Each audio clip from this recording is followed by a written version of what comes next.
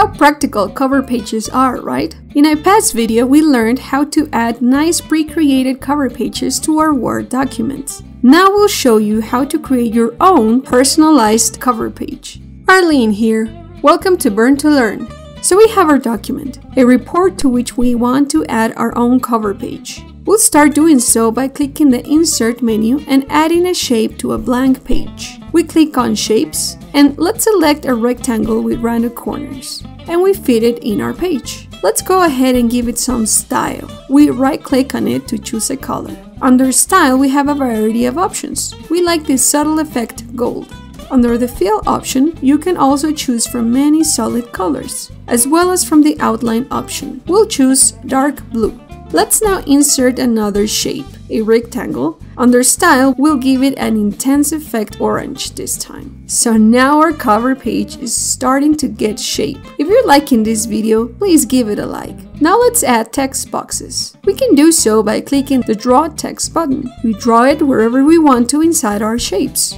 We don't want any fill in it, so we edit our text box by going up to the Shape Style section. Under Shape Fill, we select No Fill. Shape Outline, No Outline. And our text will be Title.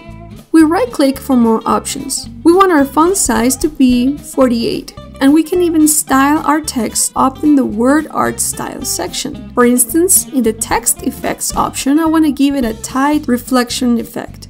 We'll add another text box. Same format as the former, and the text will be Monthly Report March.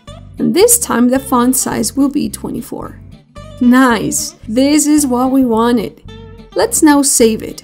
And we do so by selecting all the elements in the cover that we created.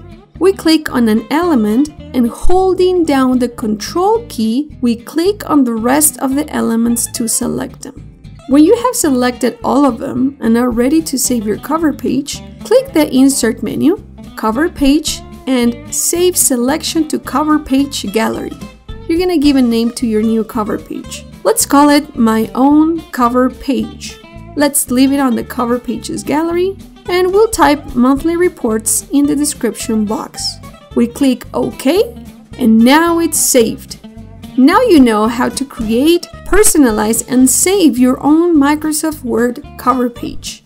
We have just showed you a brief example of how to create a personalized cover page. You can always play with more shapes, text boxes, styles, colors, and much more of your own originality. Want to see how will our cover page look on our future report? Let's see a preview in a new document. File, New Blank Document, and now we go to the Insert button, Cover Page, we scroll down and there it is. We click on it and there our own personalized cover page is.